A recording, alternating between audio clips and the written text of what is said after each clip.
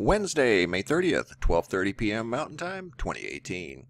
Guys, in this video we're going to take a quick look at the situation on the Big Island of Hawaii regarding the eruption of the Kilauea volcano. What you're looking at right now is the summit. This is the caldera of Kilauea, and this was formed back in 1924 by this eruption right here. This is a picture of the 1924 eruption.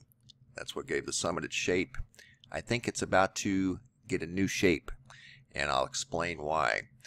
First of all, I want to share with you guys why I haven't been doing daily reports from Hawaii. Is because there are so many reports now that are just dominating the news. It is a big deal. It's a big earth change, and I don't want to be repetitive, just repeating the same news over and over and over again. However, I will report on something new that I see, and I've seen something new that it's not being reported on yet. But in case you don't know, I do have a link dedicated to the situation in Hawaii because that's something that we do follow, our earth changes, and this is a big earth change, so you can see everything pretty much in real time as this man's seeing it. Ikaika Marzo. I found Ikaika back on May 2nd, or the 1st of May, as he was on scene at the very first fissure as it opened up near Leilani Estates, and he was the first man on the scene, literally, and he's been there every day since. So that's why I don't do reports every day, but you can find new reports at the website, and if you go to that link and click on it, it takes you to this page here.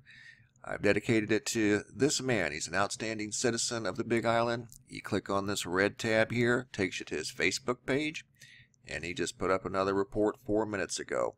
He's on the scene now at Fissure 8. He's all over the situation out there as it's unfolding. So seems like a good guy. There's also a fundraiser at his Facebook page where they're raising funds to help the people that have lost their homes and that have been displaced by this, again, incredible earth change.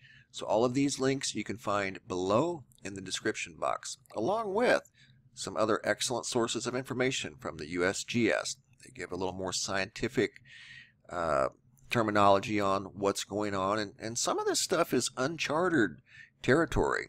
For instance, with regard to, we'll go back to Ikaika's page. He got the map from the USGS, but I just was here, so I know right where to go, would find it. PGV, which is the Puna Geothermal Power Plant. You can see the orange and red, the lava is getting very close to that power plant.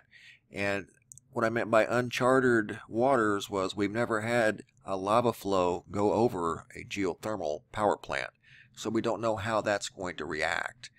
Yes, there's been many lava flows on the Big Island in the past, but nothing quite like this. And it's becoming more and more unique.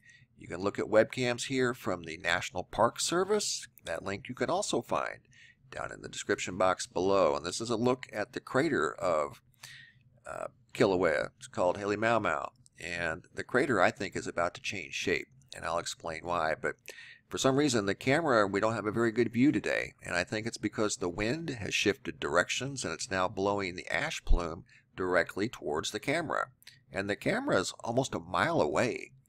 So the winds have shifted. The earthquakes have also intensified greatly. This is another website. It's another good source of information, the HVO. You can find all of these links below in the description box. I want to talk about earthquakes, though, because the number is going up exponentially. You can see now it's up to 3,115. That's over the course of 7 days. That's global, but the majority of those are right here on the Big Island of Hawaii. And as you can see, they're moving to the summit of the volcano. When the 6.9 occurred, that created a 20-inch shift of this section of the island, there were multiple aftershocks.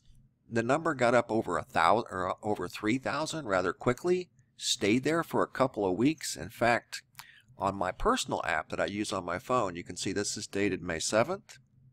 This is a screenshot. This is the maximum number it reached, 1329, and this was after the 6.9 earthquake. Right now it's trending higher than that, and there hasn't been any large earthquakes that I know of, at least anything close. There's been a 3.4 just a few minutes ago. And they're occurring at the rate of like every minute, it seems like. That's 5.7. Let me take you up to the last screenshot that I just took 5 minutes ago. Actually 10 minutes ago. It's at 1586. The number is going up by the minute. And you can see they're occurring at the rate of 1205, 1206, 1207, 1209, very, very quickly.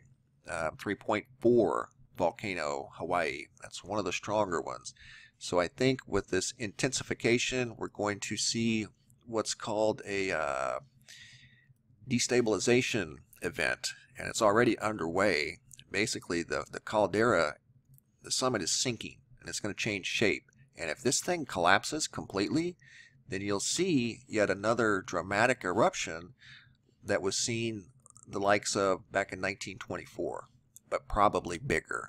And I think that's what we're seeing right now with this unbelievable increase in earthquakes. And they're all migrating towards the summit of the volcano. So that's very telling that something big is about to go down at the summit. I think the summit is about to go, at least based off of the quakes that I'm seeing. Thanks for watching, guys. Be safe out there.